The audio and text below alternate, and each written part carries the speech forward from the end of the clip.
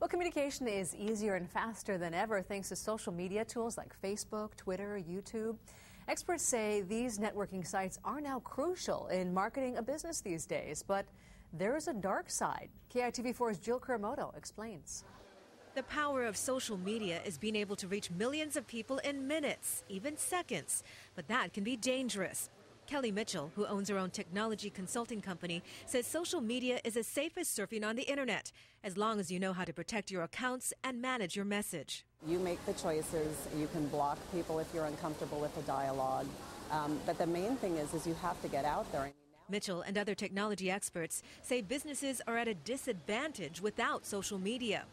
And one of the advantages is that it's transparent, says nationally recognized blogger Jeff Livingston. There's a record when blogging goes bad when it turns into stalking or cyberbullying. It's public.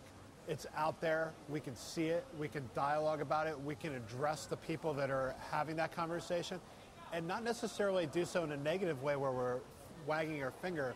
We can embrace them and end ignorance. Of even greater concern is being able to discern what information on the web is legitimate. I think that's what we need to focus on, is teaching people how to discern quality information from bad information. And with all new tools, the learning curve on social media may be difficult at times, but it is the wave of the future.